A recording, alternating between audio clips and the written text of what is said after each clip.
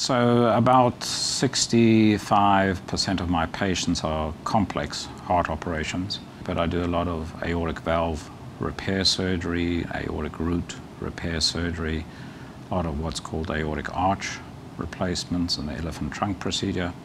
So when it comes to operative approaches, some of the operations we do, there are options. For example, with aortic valves, there's the option of repairing the valve. There's the option of putting in a new biological valve or putting in a mechanical valve. A lot of the questions I ask patients when it comes down to that type of procedure is, what are their preferences? Are they prepared to tolerate the risk of having another operation early, but long-term very good results?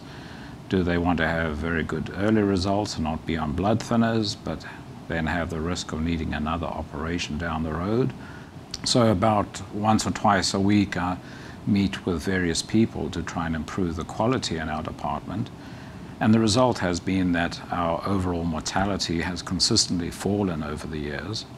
For example, our mortality rate for aortic valve surgery has been, in the last few years, 0.7%, 0.4%, 0.6%. We've had one death for mitral valve repairs in 4.5 years.